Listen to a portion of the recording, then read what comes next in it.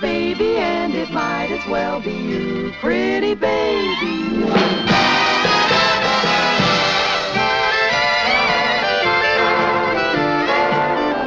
Pretty baby, pretty baby.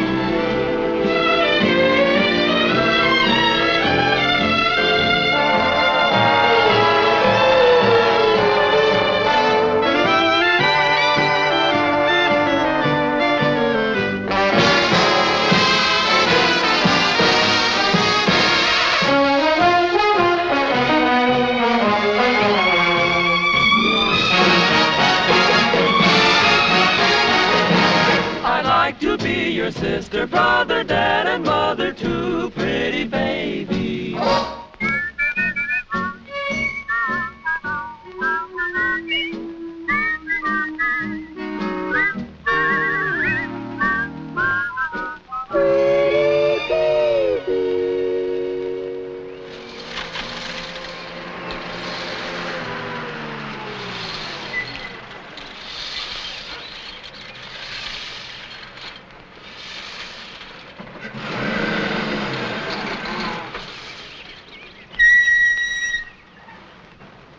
Hey! Hey, you!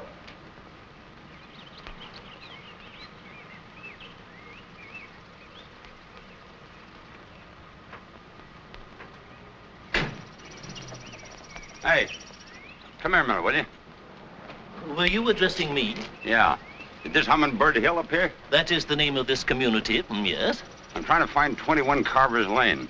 They phoned for a cab. Oh, someone going away? Well, how would I know? They want a cab, that's all. You know where it is? I do. You continue on and turn left into the first street, and this is the 4th house on the right. Thanks, buddy. You are entirely welcome.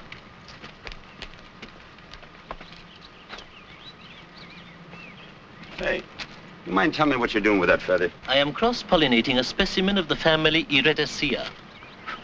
Come again? I am trying to develop a new strain of iris. I breed them. No kidding. You mean like some guys breed Cocker Spaniels? The principle, believe it or not, is identical.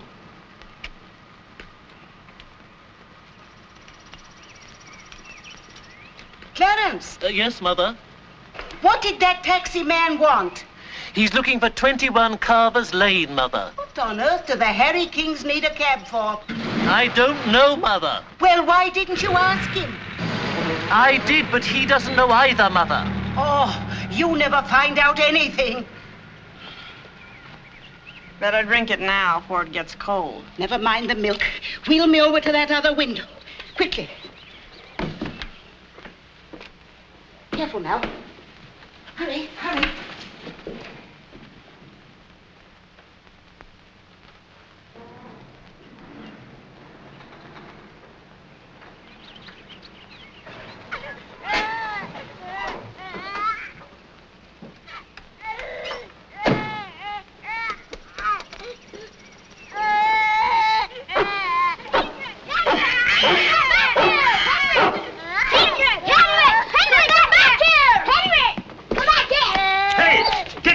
Off of me. Get him off! He's a watchdog. He's supposed to bite strangers. It's all right. He won't hurt you. Come on, Henry. What's the matter? Don't you like dogs? Yes? Roddy, will you please stop crying? You sent for a cab, lady. I'm afraid you come to the wrong house. I didn't phone for it. Roddy, will you please stop? Well, this is number 21. Somebody from here phoned for a cab. I'm sorry, but there must be some mistake. There's no mistake, Mrs. King. I phoned for a cab.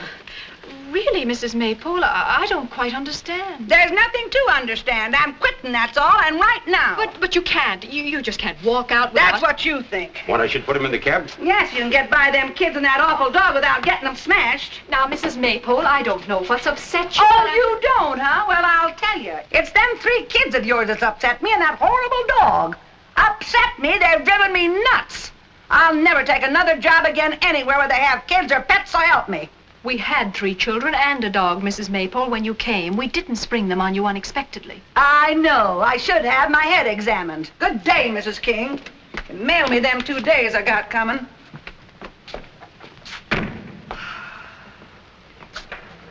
Don't worry, Mom. She was a pain in the neck. She couldn't cook good either. You're a much better cook, Mom.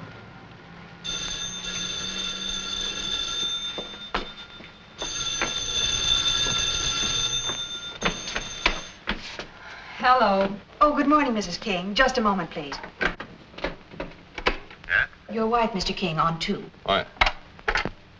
Oh. Hello, honey. Say, Mr. Hammond wants us to... What? She didn't. Why, the old bag. The maid quit. It's just Bill. It's all right. You can talk. What? I said in a way I'm glad to get rid of her. All she did was guzzle beer all day. What? Tonight? But how can we? Who'll stay with the children? Well, you'll just have to get a babysitter. I've told you, Mr. Hammond wants you and me and Bill and Edna to come for dinner tonight. I don't know. Yes. Tell her Edna raised a stake, too. But she's going to find a sitter or else... But honey, I can't argue with you now. I'm due in court. I'll see you later. And start phoning sitters. Well, okay, I'll try. Bye.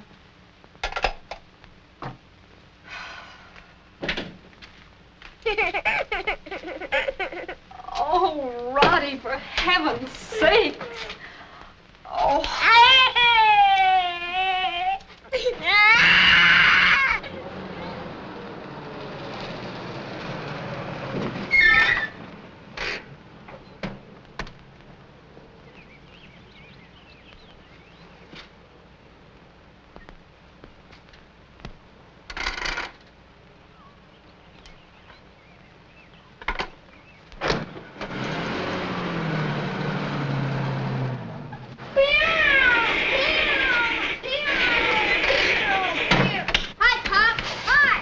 Hiya, fellas. Henry, get off of me. Get off. Get away. Hot enough for you, Pop? Hey, can't you kids train that big ox not to jump on people? He's glad to see you. Oh, he's glad to see everybody. What you got? Ice cream. Oh, boy, that's super. Henry, leave that cat alone. Henry! Henry, come back here! Henry! Come back here! Hi. Hello, kiddo. I bring you the stuff like you say. Strawberry ice cream, chocolate cookies, ginger ale, cottage cheeses, okay? Thanks, honey. Say, lady, before your husband comes home, how about a little kiss, huh? You picked a fine time to be funny. No, don't worry, honey. You'll find another maid. No, I'm not even going to try. La Maypole was a horrible extravagance. We just can't afford a maid right now, you know that. Unless, of course, you got that raise. Did you? No. But being invited to the boss's house for dinner is a hopeful sign. What'd you get for a sitter? I didn't. And I phoned at least 15 of the little darlings. Oh, well, we've still got time. I'll get busy on it while you feed the kids. Hope you have better luck than I did. Hello? May I speak with Dorothy, please? Oh, I see. Thank you. Well, the kids are put away for the night, thank goodness. Good. It's so silly dressing to go over there. Just the 6 of us. The Hammonds always dress for dinner. They would. You might as well give up. You're not going to get anybody at this hour. Hello? Hello, Agnes. So glad I caught you in. This is Mr. King. I was just wondering if you... Oh, I see. Well, can't you go bowling some other night? Oh, no, sure, I understand. Goodbye. Don't you think you'd just better call Mr. Hammond and say that you can't get anybody? And get fired for disobeying the royal command? And why not? What? The sooner you start out on your own and stop letting Mr. Hammond kick you around, the better I like it. Look, my love, for the last time, there's more to starting a law practice than just hanging out a shingle. You have to make contacts, take it by degrees. The only way you can do that is with an established outfit. You know I'm right, don't you? I know you're a lot smarter than Mr. Hammond thinks you are. Thank you. Oh, what about that old duck we had a couple of months ago? The one with the wart on her nose. Too late, darling. Edna got her. Oh. Hello, is this Mrs. Phillips? Good evening. This is Mr. King. Could I talk to Mabel, please? Yeah, you see, she's in. Oh, Mabel! Yes, Mother. Mr. King on the phone. I guess he wants you to sit with his kids. Not me. Not while I'm conscious. Not those kids. Tell him I dropped dead. Hello? Yes, I heard Mrs. Phillips. She just dropped dead. Fresh out of names, dear, or fresh out of charm? Well, we can always try Ginger. Oh, no, you don't. Why? What's wrong with Ginger? Well, in the first place, she's a nitwit, and in the second place, she's got a silly, idiotic crush on you. Oh, stop it, will you? Don't act so innocent. The last time she was here, she tried to hold hands with you right under my very nose. Can I help it if I'm irresistible to women? Of course not, dear. Well, okay. Oh, all right, go ahead and call her. Personally, I think you've got a crush on her. A child of 16?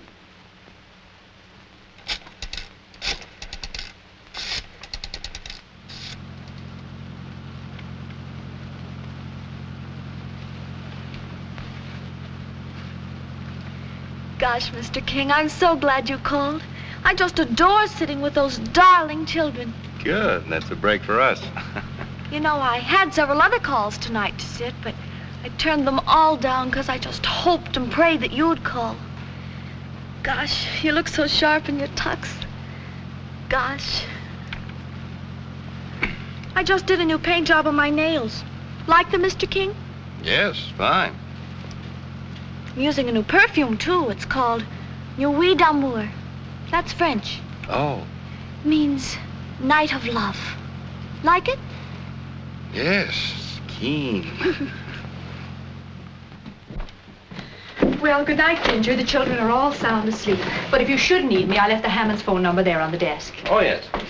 Here it is, Ginger. Oh, thank you, Mr. King. Have a nice time. Yes, Ginger. We will. Well, you don't mind if I make a few phone calls, do you? A person gets so bored just sitting. All right, Ginger. But please don't stay on the phone all the time. And remember that the children are asleep. I will. Good night, Ginger. Good night. She's so cute. Are you quite sure you wouldn't like to stay home and sit with her, dear?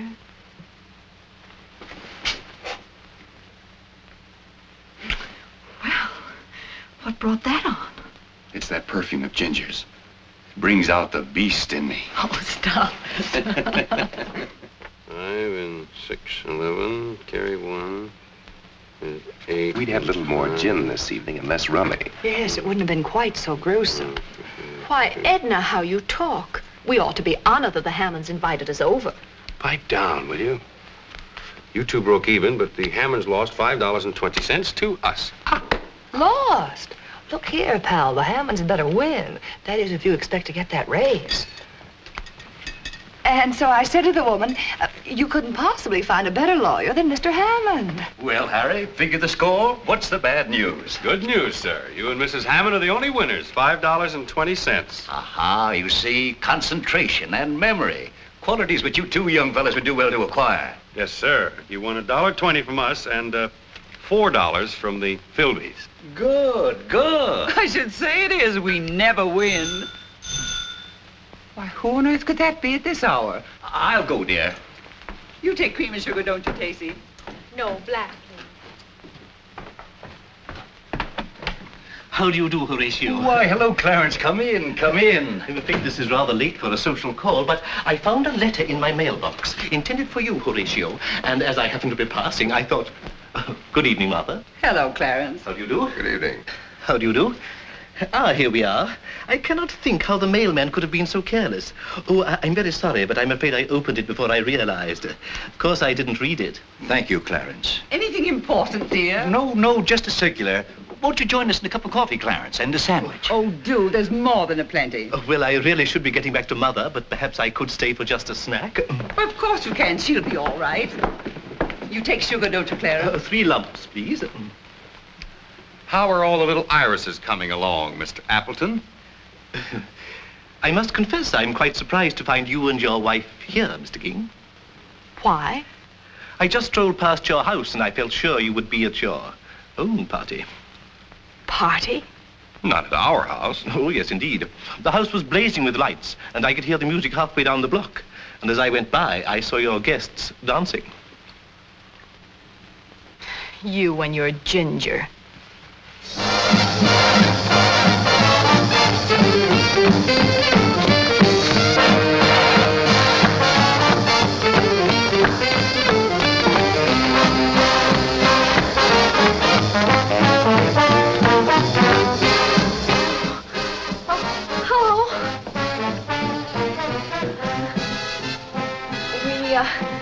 We didn't think you'd be back so soon. So it appears. Hi, Pop. We've been watching them dance. You kids run upstairs to bed. Go ahead. Hurry up. The idea of letting the baby out of bed at this hour. Are you out of your mind? Gosh, Mrs. King, I hope you're not sore just because I invited a few friends. Golly, a person can go absolutely mad with nothing to do but sit. If I were your mother, which heaven forbid, I'd make it extremely painful for you to sit for the next few days. Look, Ginger, I think you'd better have your friends. Gosh, Mr. King, I feel so sorry for you. She has a terrible disposition, hasn't she?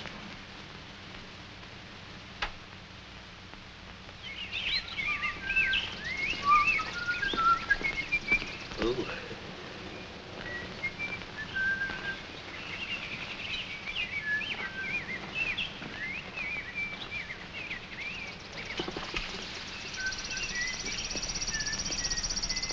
Well? Oh. What do you want? Good morning, Mr. Taylor. I was just admiring your bed of black iris. You keep away from my iris. I haven't forgotten yet what you said about me and that girl from the florist shop. I merely said... Just merely keep your mouth shut. Well...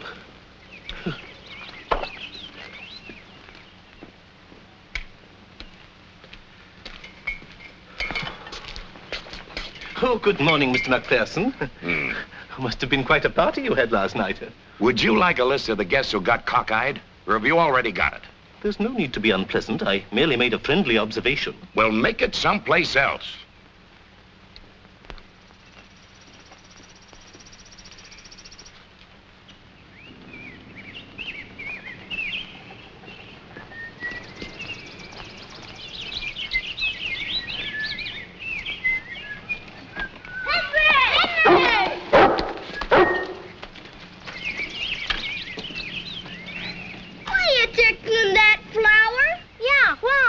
I am not tickling it, little boy. I am gathering... Just run along and don't bother me. I have your mother's permission. We won't bother you. Tell us what you're doing. Have you boys ever watched a bumblebee flitting from flower to flower? Sure. Well, I am doing just what the bumblebee does. Gosh, can you sting, too? Run away and play. Find it? It isn't upstairs. Oh, what did I do with that thing? Oh, there it is.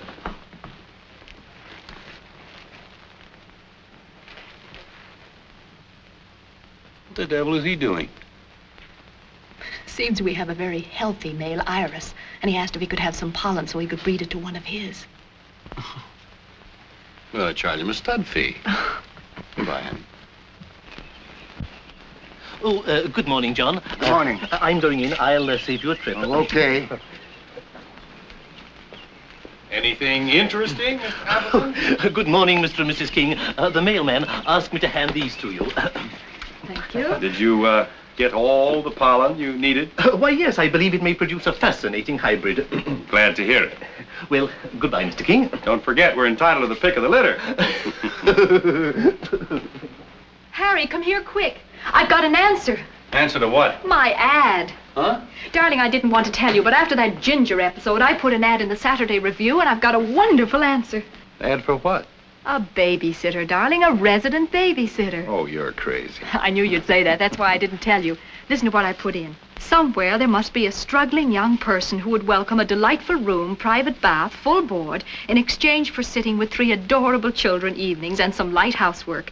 Congenial, cultured atmosphere. Write fully, Box 2301. Aren't you stretching things a bit, calling our 3 adorable? Well, anyway, it seems to have snared her. This is her answer.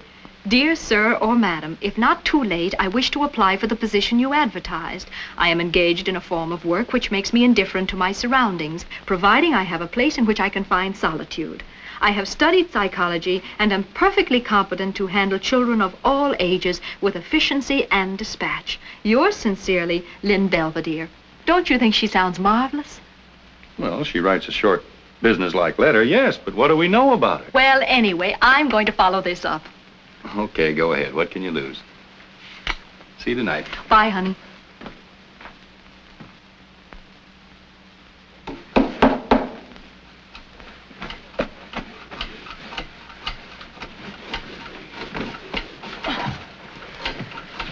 That looks good. Quit that. Did you get it out? Sure, it hardly shows now. If you kids let that dog in this house again, I'll wallop both of you. Okay. Tacey? Hey, where's everybody? We're up in the maid's room. Come on up. I can't. There's a chair in the way. I know. It's stuck. Don't be so helpless. Climb over it.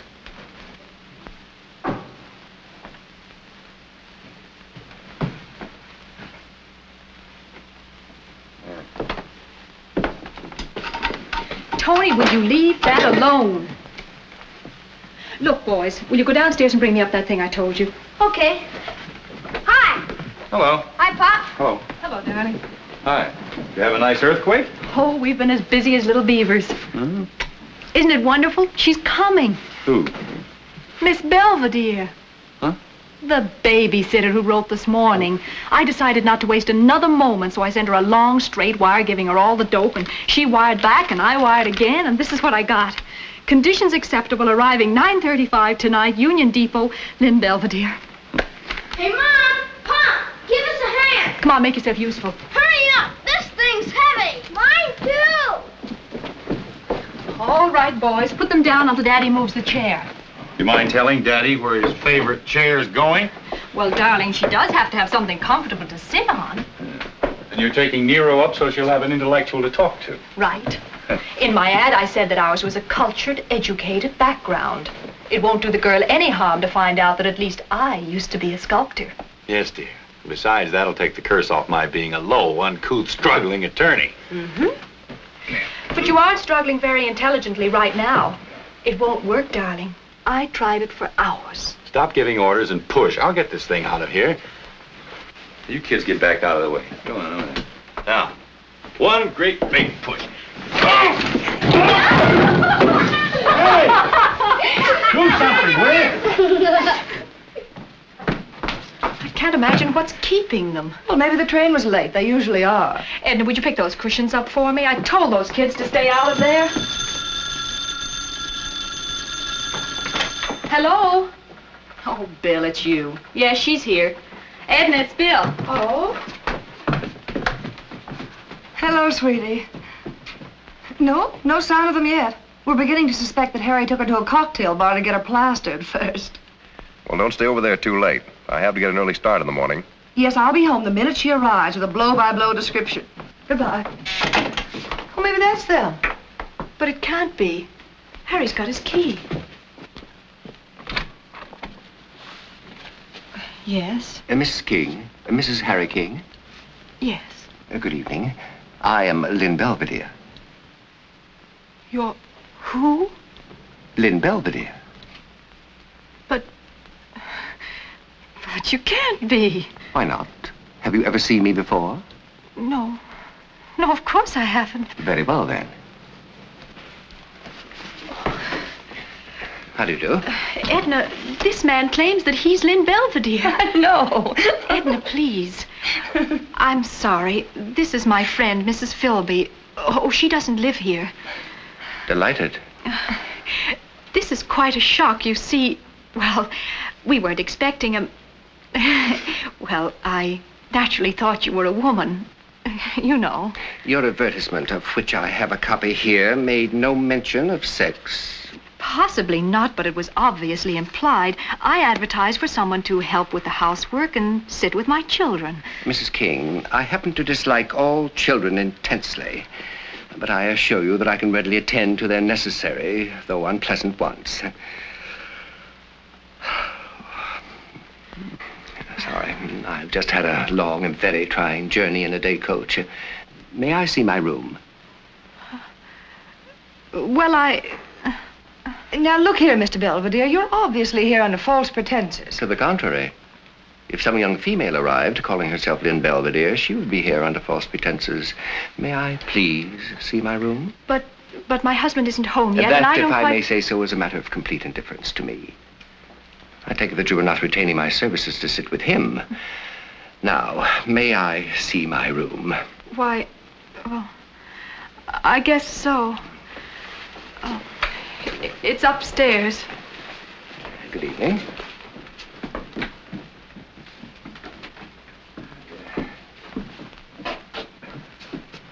Boys, what are you doing up now? Now go back to sleep. Is he a babysitter? Gee whiz. Never mind now. Go to bed. Oh, these are my sons, Larry and Tony, and the baby's asleep. Mom, why is it a man? You see, Mr. Belvedere, they also thought that you were going to be, well, anyway, they seem to be quite fascinated by you. The fascination, I assure you, is not mutual. Which way, please? Go to bed.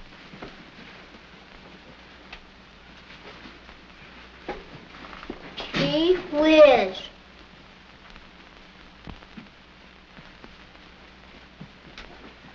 We, tried to fix it up as nicely as we could. I hope you like it.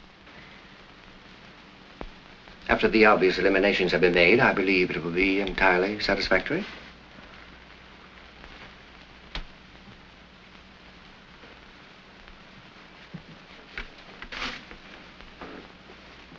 For my work, I require an atmosphere of Spartan simplicity. And may I ask what your profession is? Certainly. I am a genius.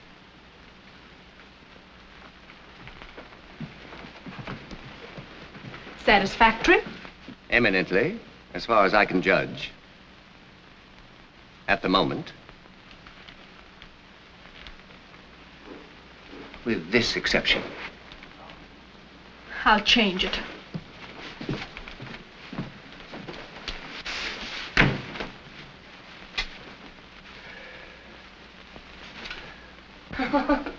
Oh, brother. What am I going to do?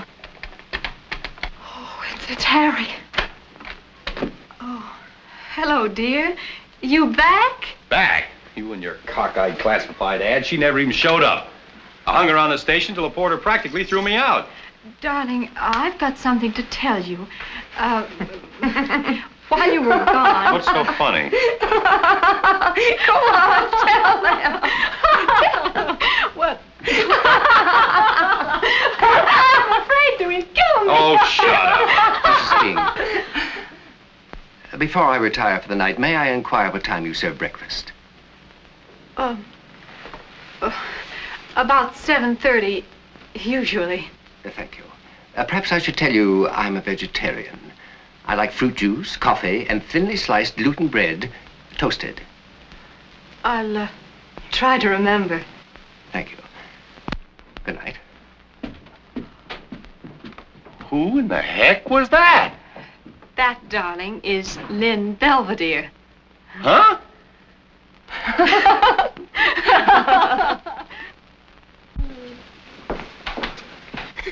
Baby. Now, Larry, that's enough sugar. Oh, Mom. Do you want to get another toothache? Harry, will you please put down that paper and talk to me? Well, what's it? What are we going to do about Mr. Belvedere? Very simple. As soon as he deigns to join us for breakfast, I'm going to kick him out right on his ear. I guess you're right. But you'll have to tell him. He scares me. I think he's kind of cute. Me too. Well, I don't. And genius or no genius, I'm going up and tell him to get down here to breakfast. I'll go with you. Now, you boys sit down and finish your breakfast.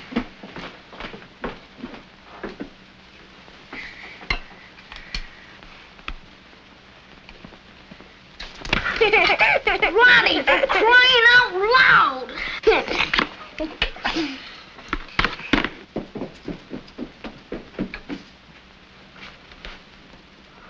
Well, he's got a nerve. Well, what's the difference? He's going anyway.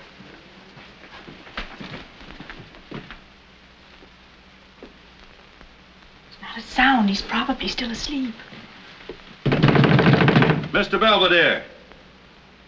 Maybe he's gone. I hope so.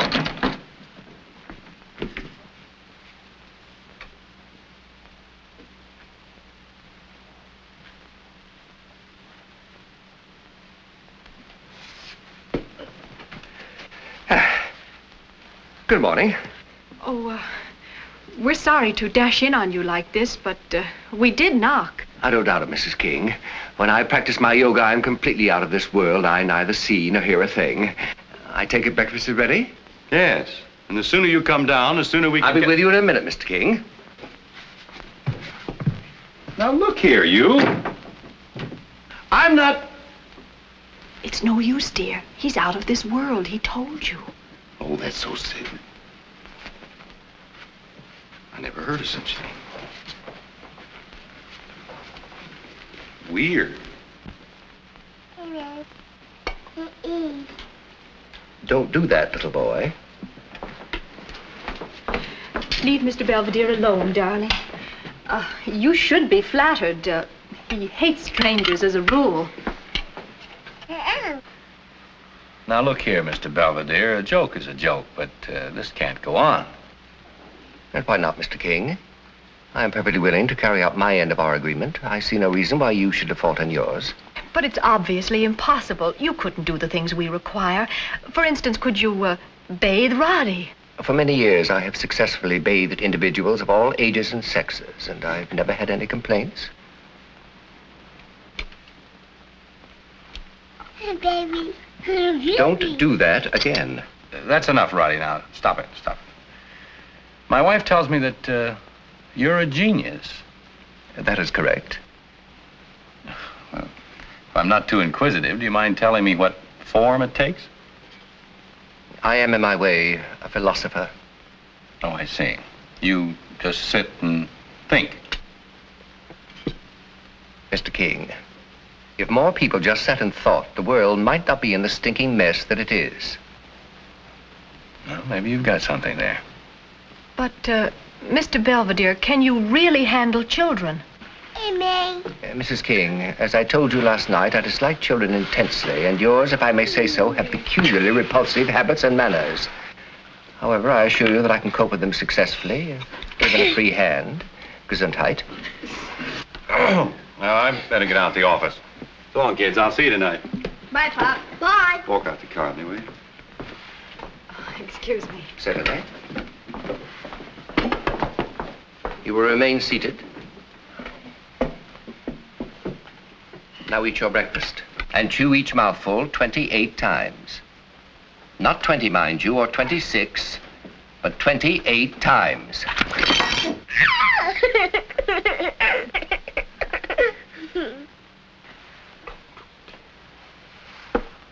Well, I don't know.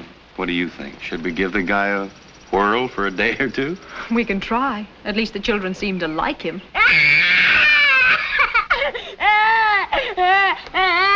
What's the matter? What happened? Why, Roddy! Mrs. King, throughout this grisly meal, your son has been pelting me with cereal. I have taught him an object lesson, and as you will observe, he doesn't like it. I guarantee that he will never throw cereal at me or anyone else again, ever. Mr. Belvedere, consider yourself hired. He's done that to me, too. You've got something. I couldn't agree with you more, Mr. King. You might even say I have everything.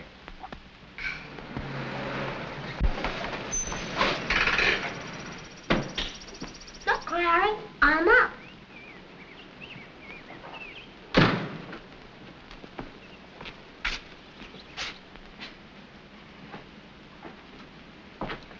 Hi. What goes with you two? Mr. Belvedere taught us. It's yogi. Bill Philby. He said it relaxes you. Well, just be careful you don't relax so much you break your necks. We won't.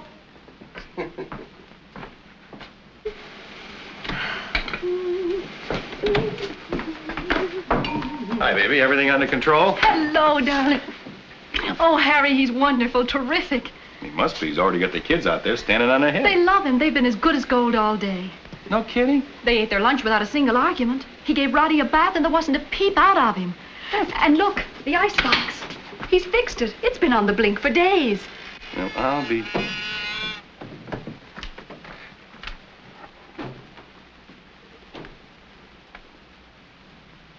What's the matter with Henry? Is he sick? No, darling. It seems that Mr. Belvedere used to be a dog trainer or something, and he had a long talk with Henry this morning, and ever since, Henry has been quiet as a mouse. Isn't it wonderful? Sounds like a treasure. Oh, he is. And in addition to everything else, he makes the most divine combination salad you ever tasted. Looks delicious. There's just one thing. He's sort of mysterious. How do you mean? Well, 3 times today when he finished his chores, he went upstairs and locked himself in his room. I heard the lock click. I went up and listened, but I couldn't hear a sound. What do you suppose he does up there? Maybe he stands on his head. That doesn't make much noise. Oh.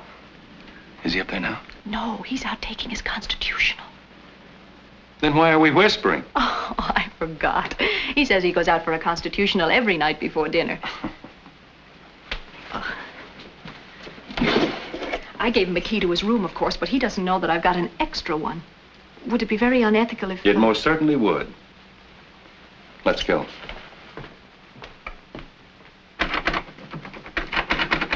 Well, it turns all right, but nothing happens. Here, clumsy, let me do it. You sure that's the right key? Yes, of course it is.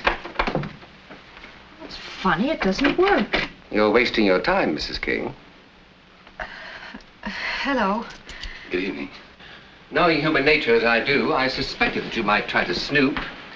This is a new lock. But it can't be. I didn't order a locksmith. It wasn't necessary, Mrs. King.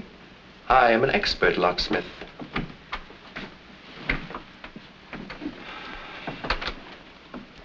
I don't know, darling. He may be all right, but let's face it, he is a screwball. Oh, Harry, how can you say that? He may be a little eccentric, Excuse me, Father. It's time we washed our face and hands for dinner. Mr. Belvedere says cleanliness is next to godliness. We won't be long. Need I say more? Nope, I'm sold. I'll say goodnight to Roddy. You know, Mrs. King, it's really all your fault. If you weren't so darn pretty, we wouldn't have so many kids for people to sit with. Oh.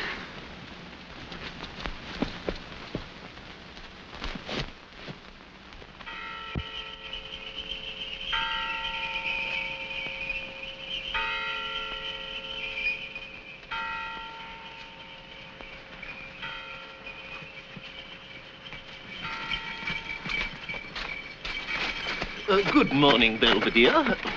You will kindly address me as Mr. Belvedere until I grant you permission to drop the title. A contingency which seems hardly likely, Mr. Appleton. Oh, well, really, I intended no offense. Tell me, Mr. Belvedere, are you completely happy with the Harry Kings? Only an idiot is completely happy anywhere. I understand those dear little boys are devoted to you, and that Mrs. King considers you quite a treasure. Indeed. Yes, indeed, and she should. As my mother is always saying, good servants are worth their weight in gold. The next time your parent makes that original observation, tell her it's one of the older cliches. Yes, I will. Incidentally, my mother is very anxious to make your acquaintance properly. Perhaps you could drop in for a visit on your next afternoon off. I am not a servant, Mr. Appleton. My afternoons are always my own. Well, in that case, drop in any time for a glass of sherry. I dislike sherry as much as I deplore the habit of dropping in on people uninvited. But, Mr. Belvedere, I am inviting you. And I, sir, am declining. Good day.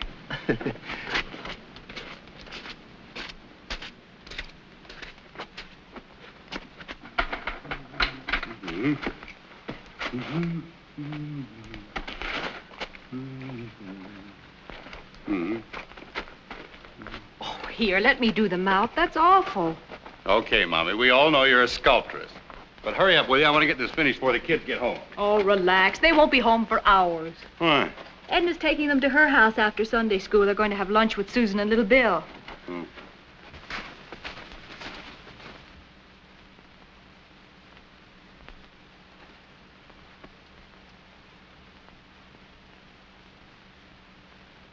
Good morning, Mr. Belvedere. Good morning, good morning. Good morning. Good morning, Mrs. King. Cold enough for you? Nippy, but it suits me. How do you like our snowman? Mr. King, you should have let your wife do the face. I did the face. Oh, well, it will soon melt. What do you suppose he had in that package? Darling, he's been here so long, I've given up wondering about anything he does or has. It made a noise. I distinctly heard a sort of metallic ticking. So did I. If he's doing anything illegal up there, we could get into a lot of trouble. You know that, don't you? Do you suppose you could see from that limb there? Look, you go in the house and watch his door. If he comes out, find some way to warn me. Okay.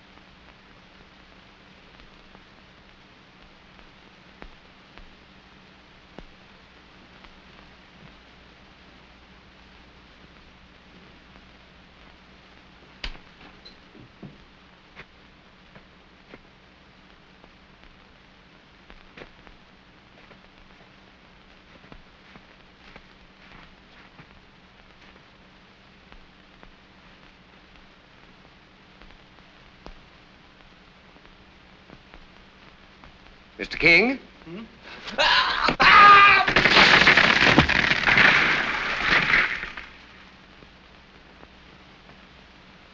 Ow! Take it easy, will you?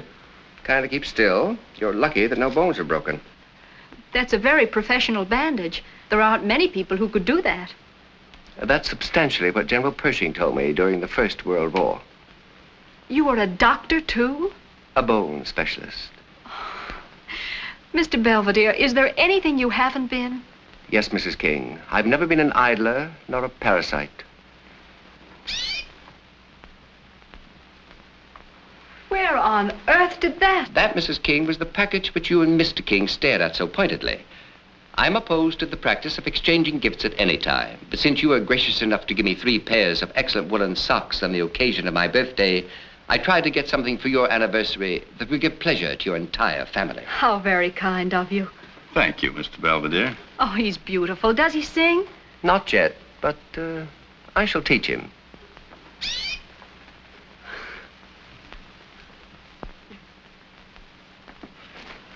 Darling, will 6 shirts be enough?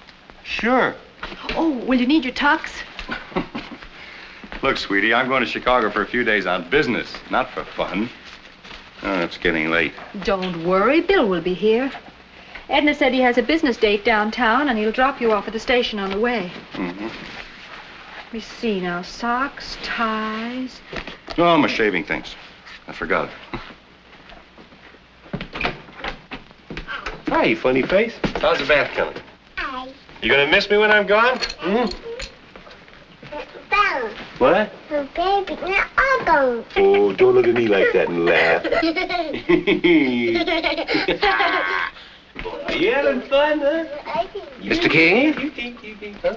I've been trying to teach Roddy that bathing is not a social function. Kindly do not talk to him. Now then, Roddy, put the cloth in the right hand, like that, and wash. And no conversation. I don't care how good he is. There are times when that genius gets on my nerves. Oh, don't be so touchy. I'm mad about him. See, Pullman tickets, money. Oh.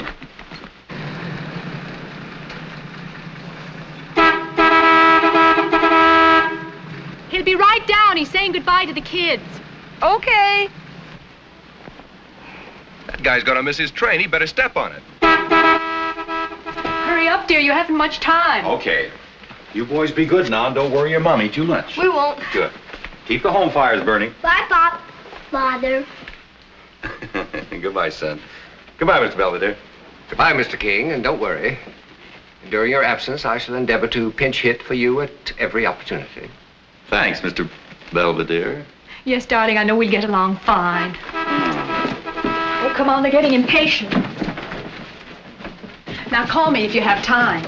Oh, yes, while you're in Chicago, will you go by Marshall Fields and see if they have Larry's size in those real heavy... What's the matter? Forget something? I can't go. Why? Well, I can't leave you here alone with Belvedere. Why not? Bel, are you out of your mind? You seem to find him very attractive. I find the Grand Canyon attractive, but that doesn't mean I'm in love with it. You just got through saying you're mad about him. I am. I'm insane with passion. Hey, do you realize what time it is? I'm not going. Not going?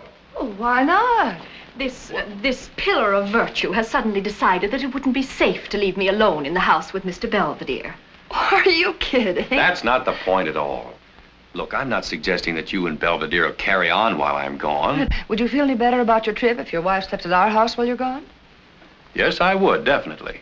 All right, it's settled then. Just think, dear, Caesar's wife is going to sleep at our house. Goodbye now. Oh, all the silly. Well, don't I get a kiss? No, I'm a one-man woman, and my heart belongs to Belvedere. Oh. Thanks, Edna. Goodbye. Bye, have a good time. And don't you be late, Bill. I won't. You know, I believe he was actually jealous. That's very gratifying. Most gratifying. Although slightly suburban. Mr. Belvedere, don't you consider eavesdropping a bit unethical? Quite unethical, but fascinating. I particularly enjoyed your comparing me to the Grand Canyon. Now, there's rugged grandeur. I shall put that in my diary.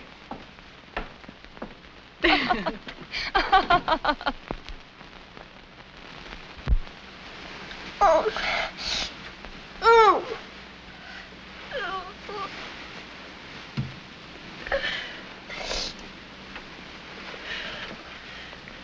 Larry. Larry.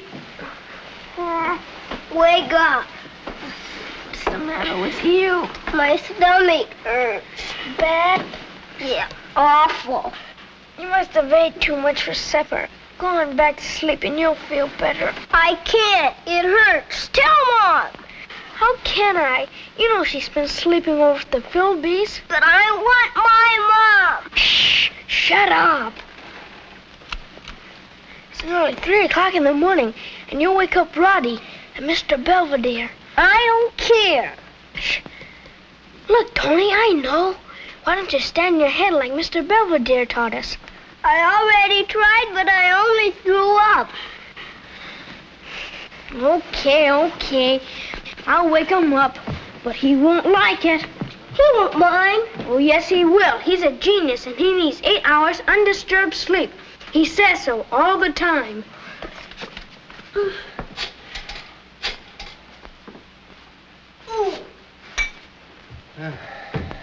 Here, Tony, drink this.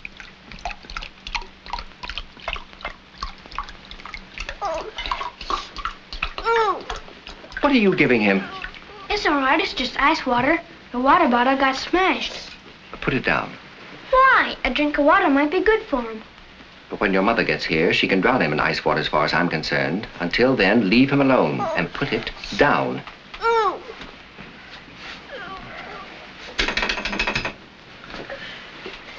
Sure you caught him the right number?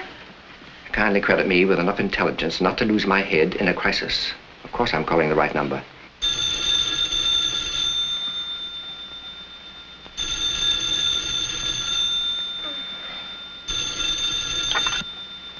Hello? Yes? What? Oh, I'll call her right away. What's the matter? What's wrong? It's Tony. He's sick. Tacey! Tacey! Hi, Mom. How is he, dear? Is he any better? I think so, a little better. Tony, baby, did you take his temperature? No, I'm satisfied that he simply has a bellyache. No more, no less. Oh. Is the pain very bad, dear? Show me where it hurts. Here. Of course, I could have handled this crisis perfectly well myself, only the child expressed a maudlin desire for his mother. Come on, dear. I'll take you upstairs to bed. There now. You all right? Uh-huh. Mom, you gonna sleep here now? No, I'm going back to Mrs. Philby's. Why? Because... Oh, well, never mind. It's a long story. Now, you boys sleep late in the morning. I'll be here to get your breakfast. And don't wake Mr. Belvedere. We won't. And as for you, Dopey, the next time you find a package of chewing gum, be sure it is chewing gum.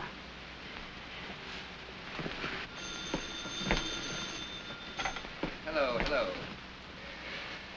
Mrs. Philby, I have now informed you on 3 separate occasions that nature has resolved Tony's gastric disorder. Mrs. King will return in a few minutes. No further bulletins will be issued. Good night. Silly woman. I'm sorry you were disturbed, Mr. Belvedere. I'm sure they'll go right to sleep now. Whereas I shall be plagued with insomnia. Now, who could that be? If you go to the door, you need not conjecture. Oh, please pardon the intrusion, Mrs. King, but I noticed all your lights go on, and knowing your husband was away in Chicago, I felt constrained to dash over to see if anything was wrong.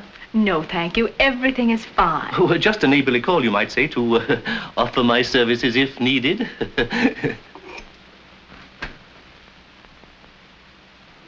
Good evening. Or should I say good morning? Did you borrow your mother's binoculars to ascertain that our lights had gone on? Oh, well, were you perhaps looking for pollen for your irises?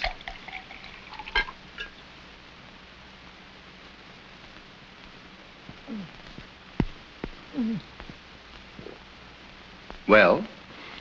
I see that I am not needed. Your vision is remarkably accurate.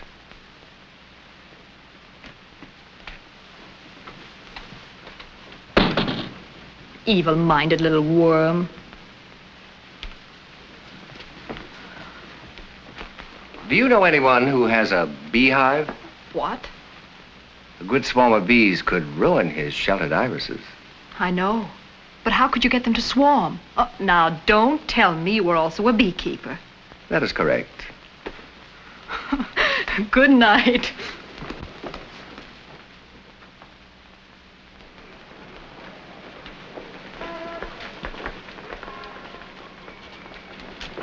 Here you are, Mrs. Gibbs. I know you'll enjoy it. Thank you, Della. I certainly like the last one you recommended. Good. Do come in again. Oh, I will. Goodbye. Goodbye, Mr. Appleton. Oh, Mrs. Gibbs. So, what happened? Well, as I was saying, last night, or rather early this morning, I went over to the Harry King's on an errand of mercy. And bear in mind, Mr. King has only been gone 3 days. And there was Mr. Belvedere in his pajamas, and Tacey King in a flimsy negligee, and both of them cavorting about in the most shameless way, drinking gin. I think it's the most... What? Oh, you're quite right, my dear. It's my duty to tell Horatio. Yes, of course. He demands respectability above all things. Mr. Hammond's office? Oh, yes, Mrs. Hammond. One moment, please. Yes? Mrs. Hammond on the phone. Oh, all right. Yes, Martha, what is it? No. Why, that's outrageous. And both of them drunk? Well, go on. What else did she say that Clarence told her to tell you to tell me? Uh-huh. Hello, girls. Hello, Mr. King. How are you, Peggy? Everything under control? Oh, yes, Mr. King, and we got your wire. Mr. Hammond was very pleased that the matter was settled. Swell. Get my house for me, will you? I haven't been home yet. But, Mr. King, Mr. Hammond wanted to see you the moment you came in. Oh, okay. I'll call the house later. And that's where I nailed him. He didn't have a comeback. So he talked it over with his clients, and they signed on the dotted line. Very good, Harry. Now, Mr. Hammond, how about that raise? Before we discuss that, Harry, there is something of a personal nature of a very distressing nature, which I feel it my duty to take up with you. I don't know what you're driving at. I'm driving at this Belvedere person. Belvedere?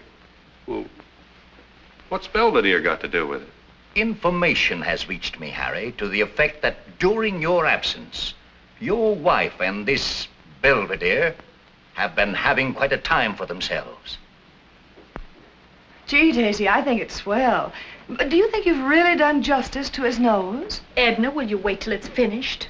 I think it's darling of you, Mr. Belvedere, to give Tacey a chance to practice like this. My motives, Mrs. Philby, are not entirely unselfish. Someday they will need a bust of me in the Hall of Fame. The only virtue you lack, Mr. Belvedere, is modesty. I do not consider that a virtue. Oh, I do. That's what I like about Harry. He's so modest. Your husband has a great deal to be modest about. You know, it amazes me how anybody can take a lot of wet mud and mash it around and make it look like Ladies, somebody. please, may I suggest less conversation and more sculpture? Oh, all right, all right. This is very wearing. I'm sorry, it's my fault. I just meant to stop in for a moment. I'll scram. Goodbye, Mr. Belvedere. So long, sweetie. Bye. Your jaw isn't right. My jaw is perfect. Your reproduction is at fault. You obviously have never studied anatomy. Have you? I have dissected many a cadaver. Come here. Now, if you place your fingertips at the base of my jaw, so, you can feel where the orbicularis oris operates. And now then, the jawbone.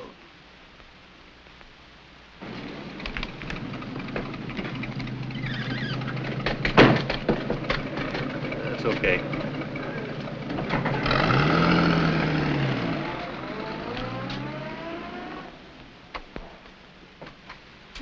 Do it some more.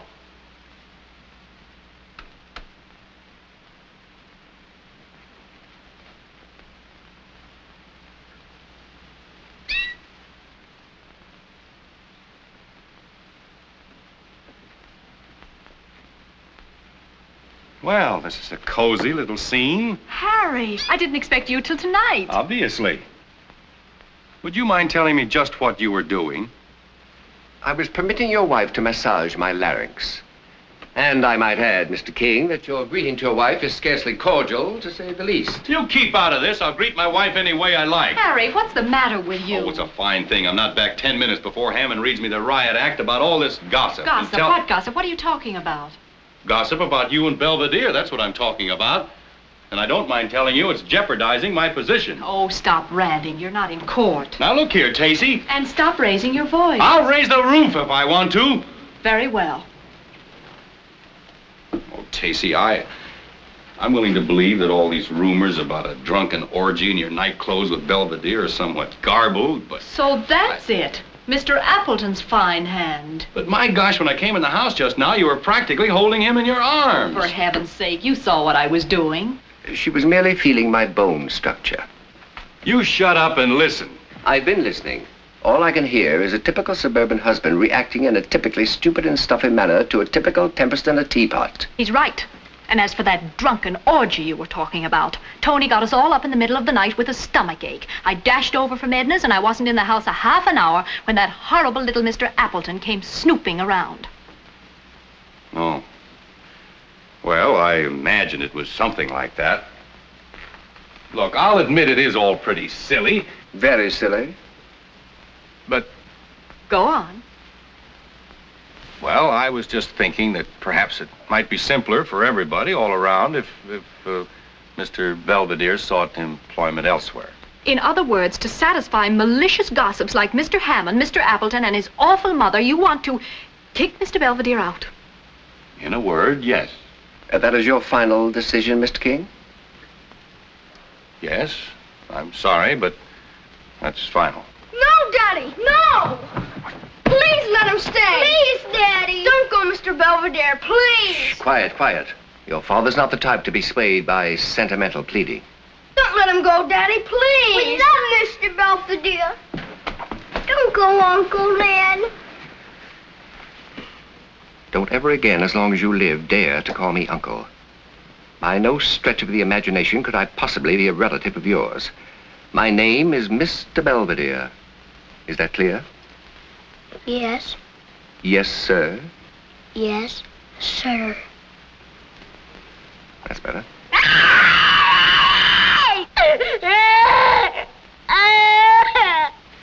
What the heck is the matter with him? Children are psychic, Mr. King. They can sense impending disaster. Okay, I know when I'm licked. All right, he can stay. Shut up!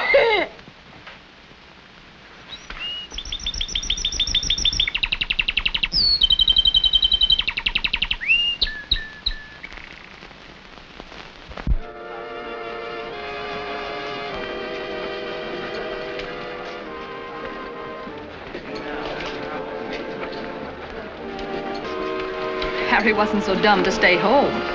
I could scalp him for talking me into coming to this thing. What that lecturer knows about child psychology could be engraved on a peanut. Talking about peanuts, you hungry? Yes, and thirsty too. Well, what about going in here for a snack? A little bit expensive, isn't it? Yes, but the music's worth it. Come on, let's splurge.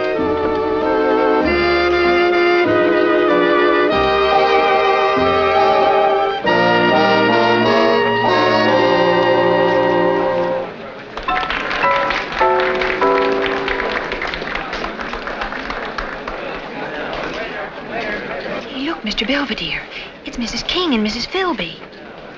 It is indeed. Well, they better not see us here together. I'll blow. You have wisdom beyond your years, my dear. Thanks very much for these notes. They'll be invaluable to me. You are a mine of information. Oh, that's all right. Well, so long. And, thanks for the ham sandwich. And coffee, please. Right away.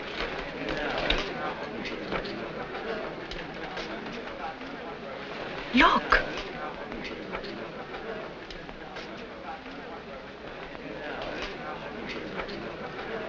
Well, I'll be darned. That's very funny. I've often wondered what he did with his evenings off.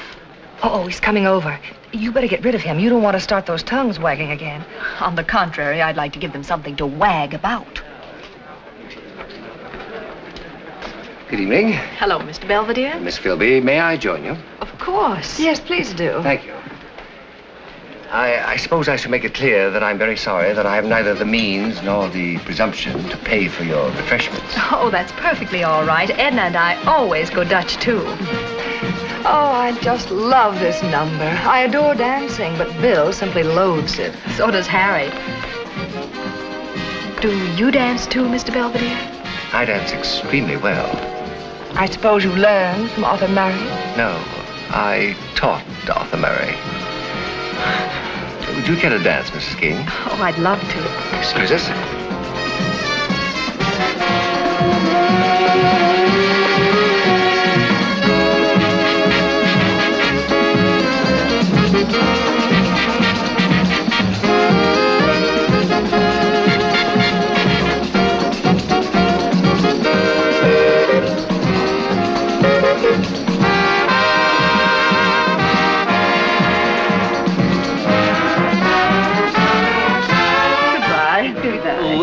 Mrs. Frisbee, I cannot begin to tell you how much I enjoyed your lecture. Oh, thank you, Mr. Appleton. And I know that my dear mother enjoyed it, too. What did you say, Clarence? Speak up! I was telling Mrs. Frisbee Oh, this darn thing's on the blink again.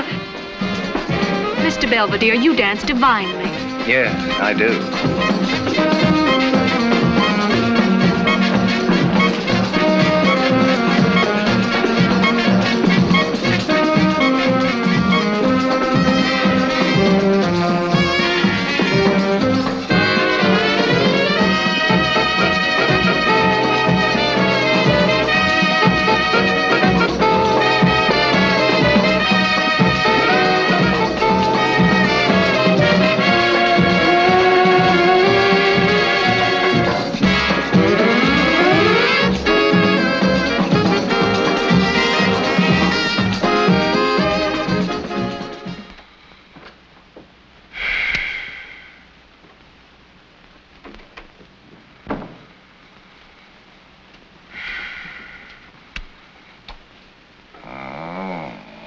Hello, darling.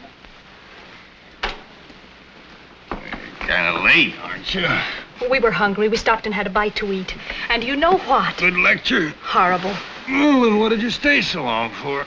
Well, darling, if you'll turn around and listen to me, I'll tell you why. No, I'm sleepy. But, darling, I want to tell you what happened. Yeah, well, tell me in the morning. Okay. Happy dreams.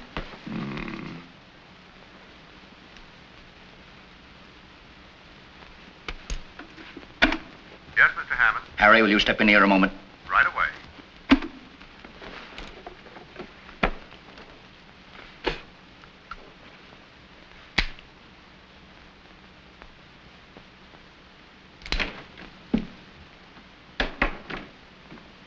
Yes? Sit down, Harry.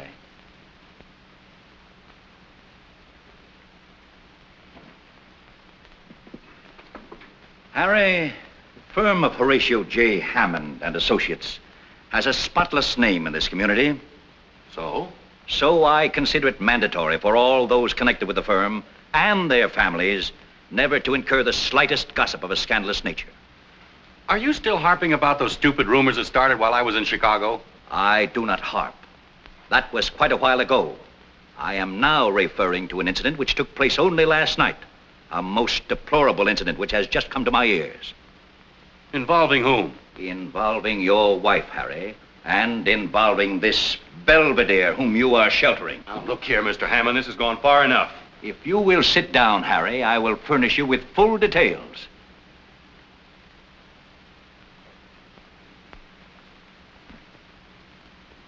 Harry, it hurts me deeply to tell you this, but...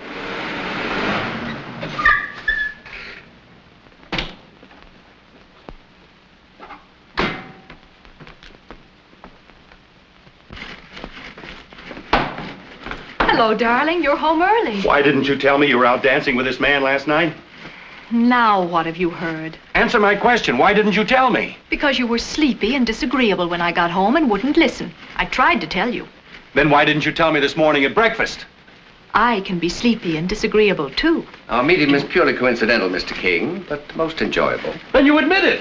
Certainly. Moreover, he dances like a saint. I don't care if he dances like St. Vitus himself. What about me? You dance very badly, dear. Now, look, Tacey, your conduct is making me the laughingstock of Hummingbird Hill. Why, Mr. Hammond practically gave me an ultimatum that if I didn't stop shredding that lettuce. Life must go on, Mr. King. Well, it's not going on with you in the house. Harry, I think you'd better pull yourself together and apologize to both of us for this ridiculous scene. Apologize? I should apologize because of your indiscretions? Very well. Until you come to your senses and stop letting Mr. Hammond run our lives, I'm going to take Roddy and go home to Mother. Go right ahead. It's perfectly all right with me.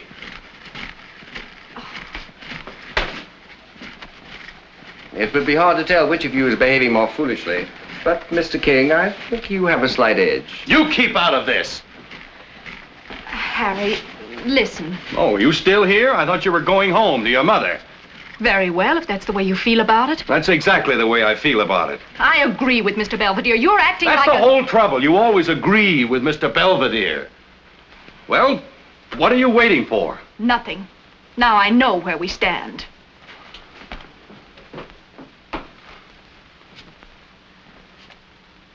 Well, you've smashed up my home. I hope you're satisfied. Stupidity never gives me satisfaction, Mr. King. Your wife is right. You owe her an abject apology.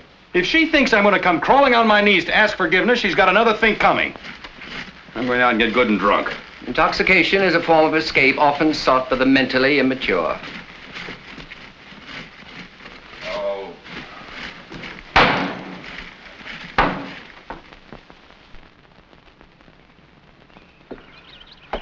That's all there was. Oh. Nothing from Harry? Oh, Harry doesn't write. I don't even expect to hear from him. Why, of course not, dear. That's why you leap for the door when the mail comes or when the telephone rings. I never could fool either of you for long. No, dear. Sometimes you were able to pull the wool over your father's eyes, but never over mine. Okay, then. We had a fight. About this Mr. Belvedere? Yes. Oh, Harry's such a fool. He was seething with ridiculous suspicion and jealousy. I could have wrung his neck. When a woman wants to wring her husband's neck, she's usually in the wrong. Well, anyway, he could have phoned or sent a postcard or something after 3 days. You're the one who walked out. Have you phoned or sent a postcard? After what he said to me? Oh, go ahead. Call him up. I will not. Why, he practically accused me of... Okay. So he flew off the handle. Harry was always that way, dear. Full of ginger. Ginger. Yes. Look, Dad, you and Mother can go on your fishing trip. Don't bother about me. I'll stay here with Roddy. We'll be all right.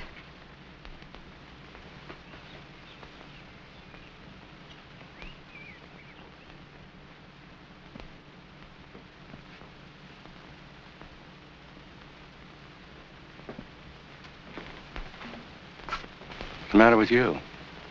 Nothing. Finish your homework? Pop, when's Mom coming home? Oh, I don't know. A few days. Why did she go? Well, I guess she got lonesome for Grandma. Well, I'm lonesome for her. So's Tony. Aren't you? Sure. Sure. Why don't you call her up? She's been gone a whole week. Go on, Pop. Call her. Why don't you run upstairs? It's almost bedtime. Okay.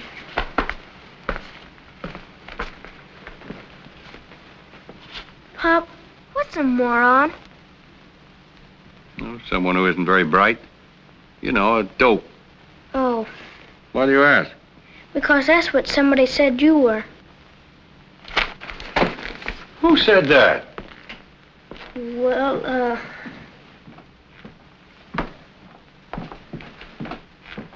Where do you think you're going?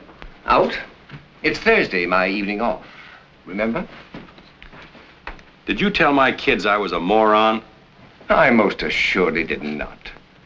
But, Mr. King, if you wish it kept a secret, you should not act like one. Take my advice. Bury your idiotic pride and telephone your wife. When I want your advice, I'll ask for it. Good evening. Good night. And don't bother to come back, except for your clothes. You're through. You can't mean that, Mr. King.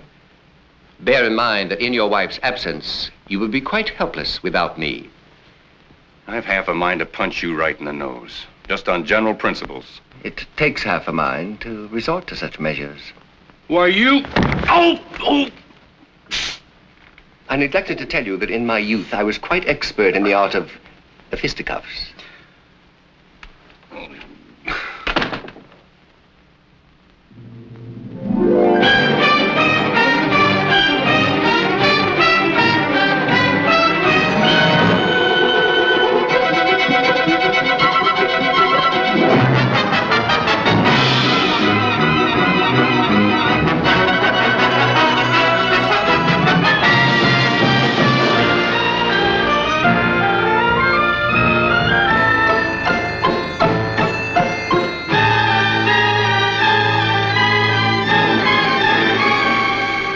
Have you read chapter?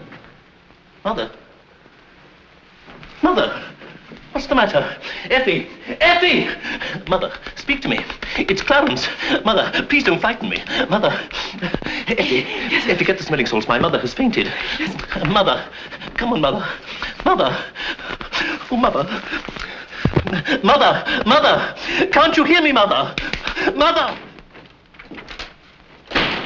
Bring me every book we have on the law of libel. And tell Mr. King I want to see him. At once. Yes, Mr. Hammond. Here we go, kids. Hey, girls, get a load of this. What? You see, this chapter here on Mr. Gammon. Horace G. Gammon. Couldn't get much closer than that, could they?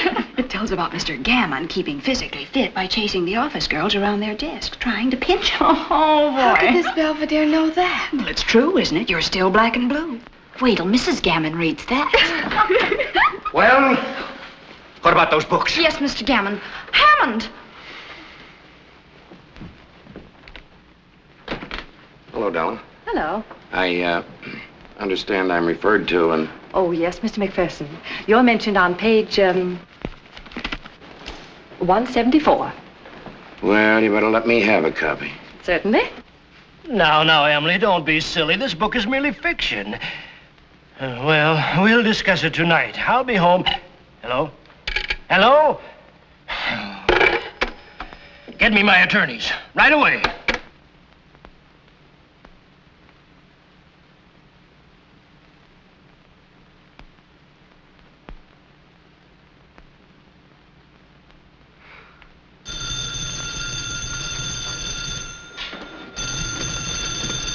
Hello?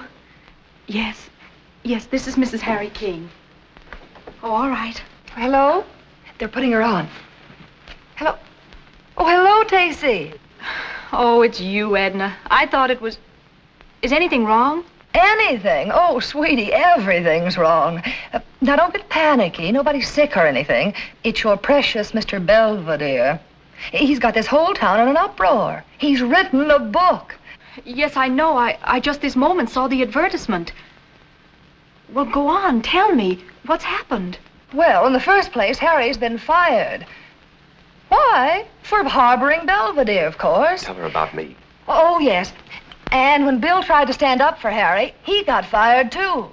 Oh, my gosh. Well, let me speak to Harry. Put him on. What? Well, where is he? We don't know. He's not at home. He's probably out somewhere looking for a nice soft shoulder to cry on. Bill says it...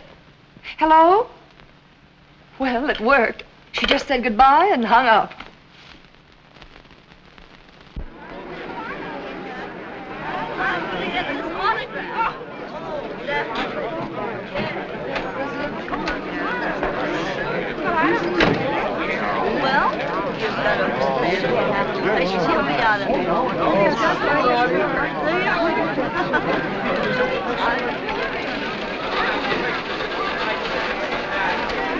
That's good. All right, we're ready. Now, Mr. Belvedere, I'll be behind the camera, and I'm going to ask you a few questions, so just be perfectly relaxed. Young man, I need no instructions. I have directed many pictures. Oh, I'm sorry. I didn't know that. All right, everybody, quiet. Quiet, please. Roll 'em. Speed. Now, Mr. Belvedere, tell us, how did you write this book? I wrote it with a quill. Oh, that's very interesting. So that's why we could never hear anything. Look, it's Mom! Mom! Hi, Mom! Hello, darling. Oh, Tony, baby. Oh, I missed you so much. Oh, we've missed you, too. Hi. And where's your daddy? He's inside. Come on, quick. Mr. Belvedere, critics throughout the country have unanimously hailed your novel as a masterpiece of sheer genius. That is correct. And how do you feel about it? I feel they were quite conservative. Hump! Look! It's Mom! Quiet in there! Oh, darling. Quiet! We're shooting in here! Cut. Darling, I had to come back the minute I knew you were in trouble. Don't worry, it'll work out all right. Gosh, honey, I've been such a dope. You have indeed. No need to be emotional, Mrs. King. He will not starve. Mr. Belvedere, I don't quite know whether to congratulate you or to... Or to spit in my eye. Well, yes. It's a moot point. Mr. Belvedere, please, we haven't finished. You are mistaken, young man. We have. I've posed quite long enough. Oh, Edna. Bill, I haven't had a chance to say hello to you. Hello, Tacey. I know, sweetie. Come on, let's get out of this shambles. I want to talk to you. Go ahead, dear. I'll be right up just as soon as I get rid of this gang. There you are, my good man. Look, fellas, enough is enough. Get all of these people and this stuff out of here, will you? Okay, boys, wrap it up. Just one of the penalties of fame, Mr. King. Well, I'm not famous. You will be. My book has made you immortal. You can't go in there. I'll go anywhere I please. Where is this Belvedere person? Where is he? Oh, There you are. Don't you take your hat off when you crash somebody's house? Don't you talk to me like that. I'll talk to you any way I like. You fired me, remember? Yes, I fired you. You heard him. Now, it gives me the greatest possible pleasure to serve you personally with this summons. A summons? Well, how interesting. I am suing you for $1 million for libel. Splendid. That's a good round sum. And I'm going to sue you, too. Good. And me. And I, Mr. Taylor. My mother and I are going to sue you, too. And in addition, we shall see to it that you are run out of town. Excellent. Such notoriety will merely cause the sales of my book to zoom higher, if possible. Would you two young men be interested in acting as my attorneys in these threatened suits? Are you serious? Mr. King, I never jest about $1 million. Money is the root of all evil, and I have the greatest possible respect for it. Okay, Mr. Belvedere, we'll be very happy to defend you. Good. How about it, Bill? It's a deal. The offices of King and Philby will open tomorrow morning. And they'll have their work cut out for them. Because we intend to sue not only you, but everybody who supplied you with this libelous information. Good idea. You should always go to the source. I intend to. Has it occurred to any of you gentlemen who that source might be? Who is the person who knows all about everyone on Hummingbird Hill? Who is the one that for years has made a repulsive habit of snooping and gossiping about his neighbors? Who is it among us who knows our little peccadillos with girls in florist shops? The girl was merely delivering flowers to that motel. But they were not orange blossoms. And you, Mr. McPherson? You caricatured me in this book as a notorious lush. It was not I who counted the empties taken away from your house, but the garbage man. Just one little moment. Are you insinuating that I... let the chips fall where they may. But I... And, Mr. Hammond, who is it that makes a habit of reading other people's mail? Other people's perfumed mail? Oh, this is outrageous. Are you suggesting that I have been your collaborator? Don't be presumptuous. Let me put it in terms that even you will understand. You have spread the pollen, I have reaped the harvest. But this is fantastic. I have been more grossly maligned in the book than anyone. It is only poetic justice that a stool pigeon should be roasted. So you're the one. No, Horatio. Let us not be hasty. Why, you little weasel. No, Horatio. Don't you, Horatio. Me. You're the one.